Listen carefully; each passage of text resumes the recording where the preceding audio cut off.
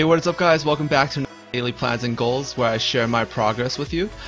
Basically today I have quite a few things I need to accomplish. Probably number one thing is to get enough water essences, because I'm limited to only today. Like, I can't get it any other day. I have 100 here. Basically I need to get 100 more highs and like 150 more mids, basically, because I need to basically I can't even talk.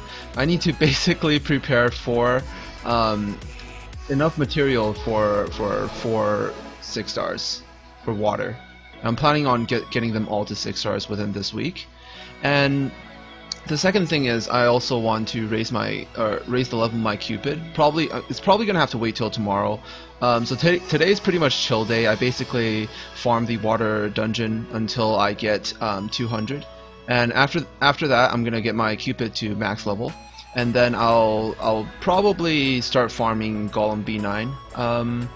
Yeah, I tested it yesterday. I did it with who was the leader again? Oh yeah, it was Dark Sea Star, Cupid, Arthur, and Hana, and it worked pretty well. It was pretty slow. I'm not gonna be I'm not gonna lie. I'm not gonna be what? Yeah, I think that's pretty much it. After I get enough essences to get them to 6 stars, I'm gonna get him to max level, and then once I get him to max level, I'm gonna start farming B9 as much as I can, and this way I'll get triangle slots, because you know a lot of these units do need triangle slots, and once I replace their triangle slots, I'm going to actually just start 6-starring them one by one. And this is probably going to take me like 2 days or so to raise them to max level. It takes me half a day to farm one monster from like level 1 to max.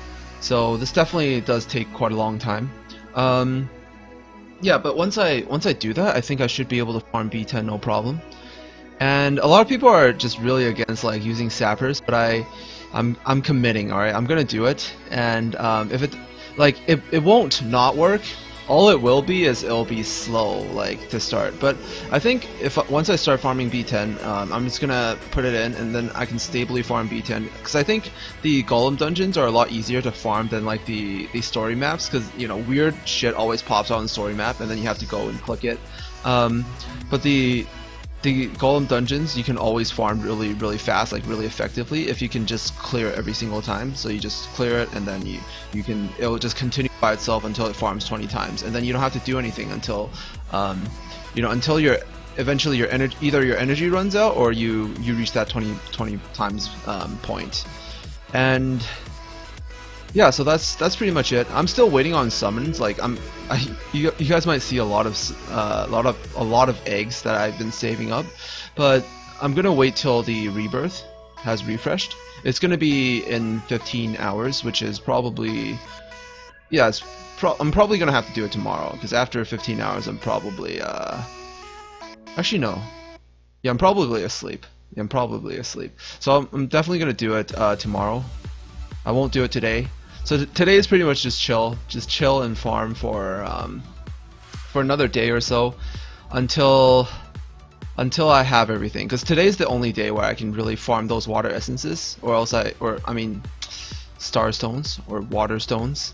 I'm gonna have to wait, or else I'm gonna have to wait another week or so to do this. Yeah, so definitely don't want to do that. I want to get into B10 as soon as possible. And once I finish B9, I'll definitely make a video showing off my team, and then you guys and explaining my strategy for B9 as well. And hopefully you guys enjoyed this, and I'll see you guys in the next video. Peace out.